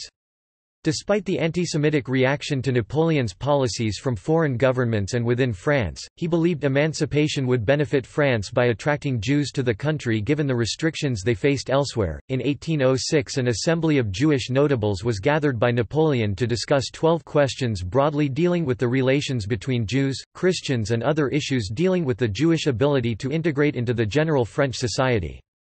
Later, after the questions were answered in a satisfactory way according to the emperor, a great Sanhedrin was brought together to transform the answers into decisions that would form the basis of the future status of the Jews in France and the rest of the empire Napoleon was building. He stated, "I will never accept any proposals that will obligate the Jewish people to leave France, because to me the Jews are the same as any other citizen in our country. It takes weakness to chase them out of the country, but it takes strength to assimilate them." He was seen as so favorable to the Jews that the Russian Orthodox Church formally condemned him as Antichrist and the enemy of God. 1 year after the final meeting of the Sanhedrin, on 17 March 1808, Napoleon placed the Jews on probation. Several new laws restricting the citizenship the Jews had been offered 17 years previously were instituted at that time. However, despite pressure from leaders of a number of Christian communities to refrain from granting Jews emancipation, within 1 year of the issue of the new restrictions, they were once again lifted in response to the appeal of Jews from all over France. Personality. Historians emphasize the strength of the ambition that took Napoleon from an obscure village to command of most of Europe. In-depth academic studies about his early life conclude that up until age 2, he had a gentle disposition. His older brother, Joseph, frequently received their mother's attention, which made Napoleon more assertive and approval-driven. During his early schooling years he would be harshly bullied by classmates for his Corsican identity and control of the French language. To withstand the stress, he became domineering, eventually developing an inferiority complex. George F. E. Rude stresses his rare combination of will, intellect, and physical vigor. In one-on-one situations, he typically had a hypnotic effect on people, seemingly bending the strongest leaders to his will. He understood military technology, but was not an innovator in that regard. He was an innovator in using the financial, bureaucratic, and diplomatic resources of France. He could rapidly dictate a series of complex commands to his subordinates, keeping in mind where major units were expected to be at each future point, and like a chess master, seeing the best plays moves ahead. Napoleon maintained strict, efficient work habits, prioritizing what needed to be done. He cheated at cards, but repaid the losses. He had to win at everything he attempted. He kept relays of staff and secretaries at work. Unlike many generals, Napoleon did not examine history to ask what Hannibal or Alexander or anyone else did in a similar situation. Critics said he won many battles simply because of luck. Napoleon responded, "Give me lucky generals," aware that luck comes to leaders who recognize opportunity, and seize it. Dwyer states that Napoleon's victories at Austerlitz and Jena in 1805–06 heightened his sense of self-grandiosity, leaving him even more certain of his destiny and invincibility. In terms of influence on events, it was more than Napoleon's personality that took effect. He reorganized France itself to supply the men and money needed for wars. He inspired his men. Wellington said his presence on the battlefield was worth 40,000 soldiers, for he inspired confidence from privates to field marshals. He also unnerved the enemy. At the Battle of Auerstadt in 1806, King Frederick William III of Prussia outnumbered the French by 63,000 to 27,000. However, when he was told, mistakenly, that Napoleon was in command, he ordered a hasty retreat that turned into a rout. The force of his personality neutralized material difficulties as his soldiers fought with the confidence that with Napoleon in charge they would surely win. Image. Napoleon has become a worldwide cultural icon who symbolizes military genius and political power. Martin van Creveld described him as the most competent human being who ever lived. Since his death, many towns, streets, ships, and even cartoon characters have been named after him. He has been portrayed in hundreds of films and discussed in hundreds of thousands of books and articles.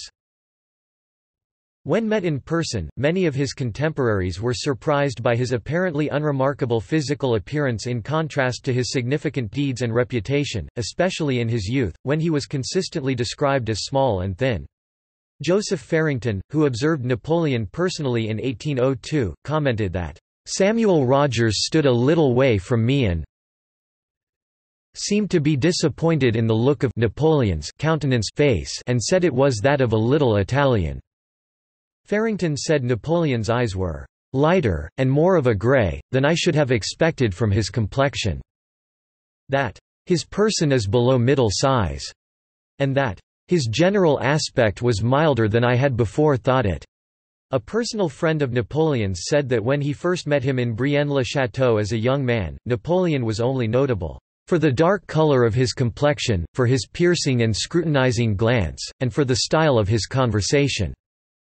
He also said that Napoleon was personally a serious and somber man. His conversation bore the appearance of ill humor, and he was certainly not very amiable. Johann Ludwig Wurtemberger, who accompanied Napoleon from Camp Fournier in 1797 and on the Swiss campaign of 1798, noted that Bonaparte was rather slight and emaciated looking, his face, too, was very thin, with a dark complexion. His black, unpowdered hair hung down evenly over both shoulders. But that, despite his slight and unkempt appearance, his looks and expression were earnest and powerful. Denis Davidov met him personally and considered him remarkably average in appearance. His face was slightly swarthy, with regular features. His nose was not very large, but straight, with a slight, hardly noticeable bend. The hair on his head was dark reddish blonde, his eyebrows and eyelashes were much darker than the color of his hair, and his blue eyes, set off by the almost black lashes, gave him a most pleasing expression. The man I saw was of short stature, just over 5 feet tall, rather heavy although he was only 37 years old. During the Napoleonic Wars he was taken seriously by the British press as a dangerous tyrant, poised to invade. Napoleon was mocked in British newspapers as a short-tempered small man, and he was nicknamed, "Little Boney in a strong fit." A nursery rhyme warned children that Bonaparte ravenously ate naughty people, the boogeyman. At 5 feet 2 inches (1.57 meters), he was the height of an average French male but short for an aristocrat or officer, part of why he was assigned to the artillery, since at the time the infantry and cavalry required more commanding figures. It is possible he was taller at 5 feet 7 inches (1.70 meters) due to the difference in the French measurement of inches. Some historians believe that the reason for the mistake about his size at death came from use of an obsolete Old French yardstick. A French foot equals 33 cm, while an English foot equals 30.47 cm. Napoleon was a champion of the metric system and had no use for the old yardsticks. It is more likely that he was 5 feet 2 inches (1.57 meters), the height he was measured at on St. Helena, a British island, since he would have most likely been measured with an English yardstick rather than a yardstick of the Old French regime. Napoleon surrounded himself with tall bodyguards and was affectionately nicknamed Le Petit Caporal, the Little Corporal, reflecting his reported camaraderie with his soldiers rather than his height. When he became first consul and later emperor, Napoleon eschewed his general's uniform and habitually wore the green colonel uniform non-hussar of a colonel of the Chasseurs à Cheval of the Imperial Guard, the regiment that served as his personal escort many times, with a large bicorn. He also habitually wore, usually on Sundays, the blue uniform of a colonel of the Imperial Guard foot grenadier, blue with white facings and red cuffs. He also wore his Légion d'honneur star, medal and ribbon, and the Order of the Iron Crown decorations, white French-style culottes and white stockings. This was in contrast to the complex uniforms with many decorations of his marshals and those around him. In his later years he gained quite a bit of weight and had a complexion considered pale or sallow, something contemporaries took note of. Novelist Paul de Kock, who saw him in 1811 on the balcony of the Tuileries, called Napoleon yellow, obese, and bloated. A British captain who met him in 1815 stated, "I felt very much disappointed, as I believe everyone else did, in his appearance. He is fat, rather what we call pot-bellied, and although his leg is well-shaped, it is rather clumsy. He is very sallow, with light grey eyes, and rather thin, greasy-looking brown hair, and altogether a very nasty, priest-like looking fellow." The stock character of Napoleon is a comically short, petty tyrant, and this has become a cliché in popular culture. He is often portrayed wearing a large bicorn hat with a hand in waistcoat gesture, a reference to the painting produced in 1812 by Jacques-Louis David. In 1908 Alfred Adler, a psychologist, cited Napoleon to describe an inferiority complex in which short people adopt an over-aggressive behavior to compensate for lack of height. This inspired the term Napoleon complex. Reforms.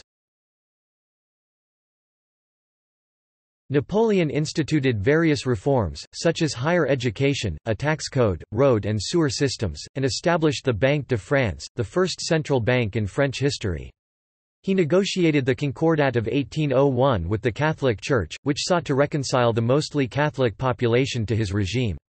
It was presented alongside the Organic Articles, which regulated public worship in France.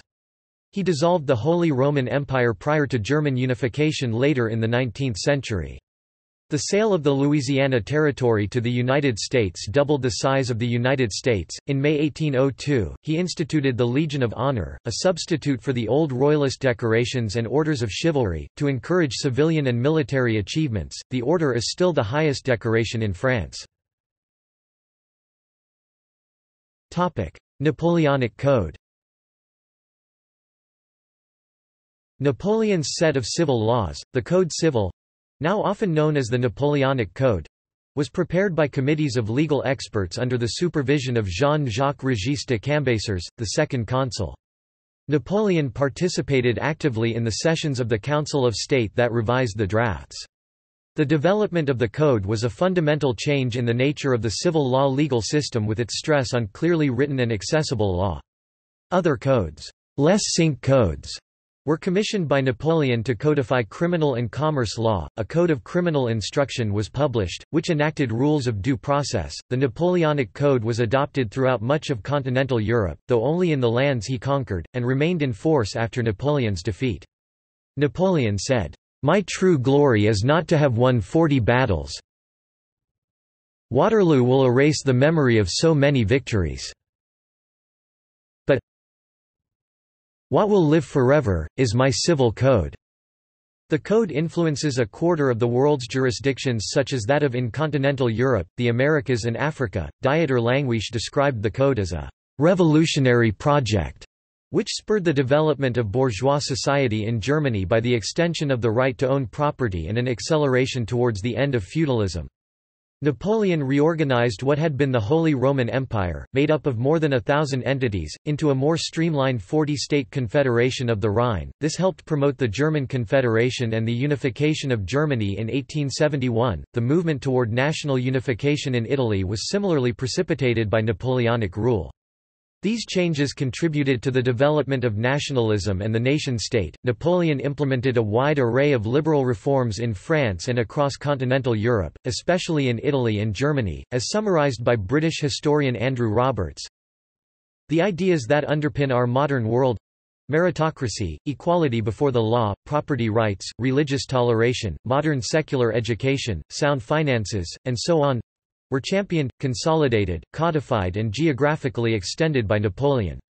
To them he added a rational and efficient local administration, an end to rural banditry, the encouragement of science and the arts, the abolition of feudalism and the greatest codification of laws since the fall of the Roman Empire. Napoleon directly overthrew remnants of feudalism in much of Western continental Europe. He liberalized property laws, ended seigneurial dues, abolished the Guild of Merchants and Craftsmen to facilitate entrepreneurship, legalized divorce, closed the Jewish ghettos and made Jews equal to everyone else. The Inquisition ended as did the Holy Roman Empire. The power of church courts and religious authority was sharply reduced and equality under the law was proclaimed for all men. Warfare. In the field of military organization, Napoleon borrowed from previous theorists such as Jacques-Antoine Hippolyte, Comte de Guibert, and from the reforms of preceding French governments, and then developed much of what was already in place. He continued the policy, which emerged from the Revolution, of promotion based primarily on merit. Corps replaced divisions as the largest army units, mobile artillery was integrated into reserve batteries, the staff system became more fluid and cavalry returned as an important formation in French military doctrine. These methods are now referred to as essential features of Napoleonic warfare. Though he consolidated the practice of modern conscription introduced by the Directory, one of the restored monarchy's first acts was to end it. His opponents learned from Napoleon's innovations. The increased importance of artillery after 1807 stemmed from his creation of a highly mobile artillery force, the growth in artillery numbers, and changes in artillery practices. As a result of these factors, Napoleon, rather than relying on infantry to wear away the enemy's defences, now could use massed artillery as a spearhead to pound a break in the enemy's line that was then exploited by supporting infantry and cavalry. McConaughey rejects the alternative theory that growing reliance on artillery by the French army beginning in 1807 was an outgrowth of the declining quality of the French infantry and, later, France's inferiority in cavalry numbers. Weapons and other kinds of military technology remained static through the Revolutionary and Napoleonic eras, but 18th-century operational mobility underwent change. Napoleon's biggest influence was in the conduct of warfare. Antoine-Henri Jomini explained Napoleon's methods in a widely used textbook that influenced all European and American armies. Napoleon was regarded by the influential military theorist Karl von Clausewitz as a genius in the operational art of war, and historians rank him as a great military commander. Wellington, when asked who was the greatest general of the day, answered, "In this age, in past ages, in any age, Napoleon." Under Napoleon, a new emphasis towards the destruction, not just outmaneuvering, of enemy armies emerged. Invasions of enemy territory occurred over broader fronts which made wars costlier and more decisive. The political effect of war increased. Defeat for a European power meant more than the loss of isolated enclaves. Near Carthaginian peaces intertwined whole national efforts, intensifying the revolutionary phenomenon of total war. Metric system. The official introduction of the metric system in September 1799 was unpopular in large sections of French society. Napoleon's rule greatly aided adoption of the new standard not only across France but also across the French sphere of influence. Napoleon took a retrograde step in 1812 when he passed legislation to introduce the mesures usuels, traditional units of measurement for retail trade, a system of measure that resembled the pre-revolutionary units but were based on the kilogram and the meter. For example, the livre metric pound was 500 grams, in contrast to the value of the livre du roi, the king's pound, 489.5 grams. Other units of measure were rounded in a similar manner prior to the definitive introduction of the metric system across parts of Europe in the middle of the 19th century. Education. Napoleon's educational reforms laid the foundation of a modern system of education in France and throughout much of Europe. Napoleon synthesized the best academic elements from the ancient regime, the Enlightenment, and the Revolution, with the aim of establishing a stable, well-educated and prosperous society. He made French the only official language. He left some primary education in the hands of religious orders, but he offered public support to secondary education. Napoleon founded a number of state secondary schools lycées designed to produce a standardized education that was uniform across France. All students were taught the sciences along with modern and classical languages. Unlike the system during the ancient regime, religious topics did not dominate the curriculum, although they were present with the teachers from the clergy. Napoleon hoped to use religion to produce social stability. He gave special attention to the advanced centers, such as the École Polytechnique, that provided both military expertise and state-of-the-art research in science. Napoleon made some of the first efforts at establishing a system of secular and public education. The system featured scholarships and strict discipline, with the result being a French educational system that outperformed its European counterparts, many of which borrowed from the French system. Memory and evaluation. Criticism. In the political realm, historians debate whether Napoleon was an enlightened despot who laid the foundations of modern Europe or, instead, a megalomaniac who wrought greater misery than any man before the coming of Hitler. Many historians have concluded that he had grandiose foreign policy ambitions. The Continental powers as late as 1808 were willing to give him nearly all of his gains and titles, but some scholars maintain he was overly aggressive and pushed for too much. Until his empire collapsed, Napoleon ended lawlessness and disorder in post-revolutionary France. He was considered a tyrant and usurper by his opponents. His critics charge that he was not troubled when faced with the prospect of war and death for thousands, turned his search for undisputed rule into a series of conflicts throughout Europe and ignored treaties and conventions alike. His role in the Haitian Revolution and decision to reinstate slavery in France's overseas colonies are controversial and affect his reputation. Napoleon institutionalized plunder of conquered territories. French museums contain art stolen by Napoleon's forces from across Europe. Artifacts were brought to the Musée du Louvre for a Grand Central Museum. His example would later serve as inspiration for more notorious imitators. He was compared to Adolf Hitler most famously by the historian Peter Geyl in 1947 and Claude Rib in 2005.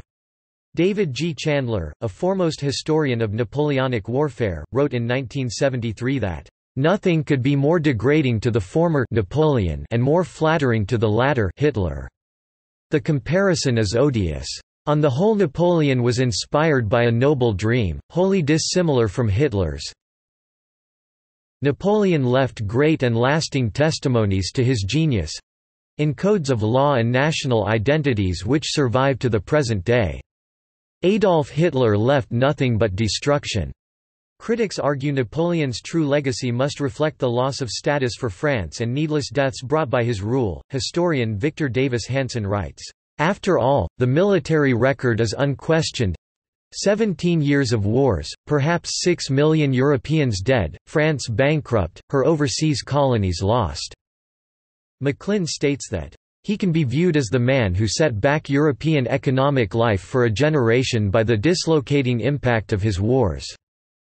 Vincent Cronin replies that such criticism relies on the flawed premise that Napoleon was responsible for the wars which bear his name, when in fact France was the victim of a series of coalitions which aimed to destroy the ideals of the revolution. British military historian Corelli Barnett calls him a social misfit who exploited France for his personal megalomaniac goals. He says Napoleon's reputation is exaggerated. French scholar Jean Toulard provided an influential of his image as a savior. Louis Bergeron has praised the numerous changes he made to French society, especially regarding the law as well as education. His greatest failure was the Russian invasion. Many historians have blamed Napoleon's poor planning, but Russian scholars instead emphasize the Russian response, noting the notorious winter weather was just as hard on the defenders. The large and growing historiography in French, English, Russian, Spanish, and other languages has been summarized and evaluated by numerous scholars. Propaganda and memory.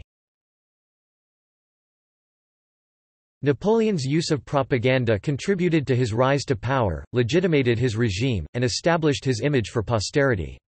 Strict censorship, controlling aspects of the press, books, theatre, and art, was part of his propaganda scheme, aimed at portraying him as bringing desperately wanted peace and stability to France. The propagandistic rhetoric changed in relation to events and to the atmosphere of Napoleon's reign, focusing first on his role as a general in the army and identification as a soldier, and moving to his role as emperor and a civil leader. Specifically targeting his civilian audience, Napoleon fostered a relationship with the contemporary art community, taking an active role in commissioning and controlling different forms of art production to suit his propaganda goals. Hazarisingh 2004 explores how Napoleon's image and memory are best understood. They played a key role in collective political defiance of the Bourbon Restoration monarchy in 1815 to 1830. People from different walks of life and areas of France, particularly Napoleonic veterans, drew on the Napoleonic legacy and its connections with the ideals of the 1789 revolution. Widespread rumors of Napoleon's return from St. Helena and Napoleon as an inspiration for patriotism, individual and collective liberties, and political mobilization manifested themselves in seditious materials, displaying the tricolour and rosettes. There were also subversive activities celebrating anniversaries of Napoleon's life and reign and disrupting royal celebrations. They demonstrated the prevailing and successful goal of the varied supporters of Napoleon to constantly destabilize the Bourbon regime. Data 2005 shows that, following the collapse of militaristic Boulangism in the late 1880s, the Napoleonic legend was divorced from party politics and revived in popular culture. Concentrating on two plays and two novels from the period, Victorien Sardou's Madame Sans Jean 1893, Maurice Barrès's Les Déracinesses 1897, Edmond Rostand's L'Aiglon 1900, and André Delorde and Gyp's Napoléonette 1913. Data examines how writers and critics of the Belle Époque exploited the Napoleonic legend for diverse political and cultural ends. Reduced to a minor character, the new fictional Napoleon became not a world historical figure but an intimate one, fashioned by individuals' needs and consumed as popular entertainment. In their attempts to represent the emperor as a figure of national unity, proponents and detractors of the Third Republic used the legend as a vehicle for exploring anxieties about gender and fears about the processes of democratization that accompanied this new era of mass politics and culture. International Napoleonic congresses take place regularly, with participation by members of the French and American military, French politicians, and scholars from different countries. In January 2012, the mayor of Montereau-Fault-Yonne, near Paris—the site of a late victory of Napoleon—proposed development of Napoleon's Bivouac, a commemorative theme park at a projected cost of €200 million. Long-term influence outside France. Napoleon was responsible for spreading the values of the French Revolution to other countries, especially in legal reform and the abolition of serfdom. After the fall of Napoleon, not only was the Napoleonic Code retained by conquered countries including the Netherlands, Belgium, parts of Italy and Germany, but has been used as the basis of certain parts of law outside Europe including the Dominican Republic, the U.S. state of Louisiana and the Canadian province of Quebec. The memory of Napoleon in Poland is favorable, for his support for independence and opposition to Russia, his legal code, the abolition of serfdom, and the introduction of modern middle-class bureaucracies. Napoleon could be considered one of the founders of modern Germany. After dissolving the Holy Roman Empire, he reduced the number of German states from 300 to less than 50, prior to German unification. A byproduct of the French occupation was a strong development in German nationalism. Napoleon also significantly aided the United States when he agreed to sell the territory of Louisiana for $15 million during the presidency of Thomas Jefferson. That territory almost doubled the size of the United States, adding the equivalent of 13 states to the Union. Marriages and children. Napoleon married Joséphine de Beauharnais in 1796. When he was 26, she was a 32-year-old widow whose first husband had been executed during the Revolution. 5 days after Joséphine's first husband's death, the Reign of Terror initiator Maximilien de Robespierre was executed, and, with the help of high-placed friends, Joséphine was freed. Until she met Bonaparte, she had been known as Rose, a name which he disliked. He called her Joséphine instead, and she went by this name henceforth. Bonaparte often sent her love letters while on his campaigns. He formally adopted her son Eugene and cousin Stéphanie and arranged dynastic marriages for them. Joséphine had her daughter Hortense marry Napoleon's brother Louis. Joséphine had lovers, such as Lieutenant Hippolyte Charles, during Napoleon's Italian campaign. Napoleon learned of that affair and a letter he wrote about it was intercepted by the British and published widely, to embarrass Napoleon. Napoleon had his own affairs too. During the Egyptian campaign he took Pauline Belle-Isle Fors, the wife of a junior officer, as his mistress. She became known as Cleopatra. While Napoleon's mistresses had children by him, Joséphine did not produce an heir, possibly because of either the stresses of her imprisonment during the Reign of Terror or an abortion she may have had in her 20s. Napoleon chose divorce so he could remarry in search of an heir. Despite his divorce from Joséphine, Napoleon showed his dedication to her for the rest of his life. When he heard the news of her death while on exile in Elba, he locked himself in his room and would not come out for 2 full days. Her name would also be his final word on his deathbed in 1821. On the 11th of March 1810 by proxy, he married the 19-year-old Marie-Louise, Archduchess of Austria, and a great-niece of Marie Antoinette, thus he had married into a German royal and imperial family. Louise was less than happy with the arrangement, at least at first, stating, "Just to see the man would be the worst form of torture." Her great-aunt had been executed in France, while Napoleon had fought numerous campaigns against Austria all throughout his military career. However, she seemed to warm up to him over time. After her wedding, she wrote to her father, "He loves me very much. I respond to his love sincerely. There is something very fetching and very eager about him that is impossible to resist." Napoleon and Marie-Louise remained married until his death, though she did not join him in exile on Elba and thereafter never saw her husband again. The couple had one child, Napoleon Francis Joseph Charles (1811–1832), known from birth as the King of Rome. He became Napoleon II in 1814 and reigned for only 2 weeks. He was awarded the title of the Duke of Reichstadt in 1818 and died of tuberculosis aged 21, with no children. Napoleon acknowledged one illegitimate son, Charles Léon (1806–1881), by Éléonore de Nouel de la Plaine. Alexander Kolona-Walewski (1810–1868), the son of his mistress Maria Walewska, although acknowledged by Walewska's husband, was also widely known to be his child, and the DNA of his direct male descendant has been used to help confirm Napoleon's Y chromosome haplotype. He may have had further unacknowledged illegitimate offspring as well, such as Eugen Megerle von Mühlfeld by Emily Victoria Krauss and Éline Napoleon Bonaparte (1816–1907) by Albine de Montholon.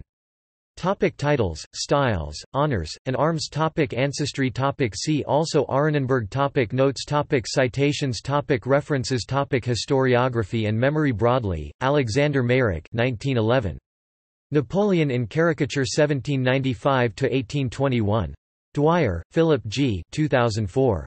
Napoleon Bonaparte as Hero and Savior, Image, Rhetoric and Behavior in the Construction of a Legend. French History. 18 379–403. doi 10.1093 fh 18.4.379. Dwyer, Philip 2008. Remembering and Forgetting in Contemporary France, Napoleon, Slavery, and the French History Wars. French Politics, Culture and Society, 26 110–122. England, Stephen. Napoleon and Hitler. Journal of the Historical Society 2006 6 No. 1 pp. 151–69. Geyl, Peter 1982–1947. Napoleon for and Against. Penguin Books. Hansen, Victor Davis 2003. The Claremont Institute, The Little Tyrant, A Review of Napoleon, A Penguin Life. The Claremont Institute. Hazareesingh, Sadir 2005. The Legend of Napoleon, excerpt and text search Hazareesingh, Sadir. Memory and Political Imagination, The Legend of Napoleon Revisited, French History 2004-18 No. 4 pp. 463–483. Hazareesingh, Sadir 2005. Napoleonic Memory in 19th-Century France, The Making of a Liberal Legend. MLN, 120 747–773. External links. The Napoleonic Guide, Napoleon Series, International Napoleonic Society, Biography by the U.S. Public Broadcasting Service, Newspaper clippings about Napoleon in the 20th Century Press Archives of the German National Library of Economics (ZBW).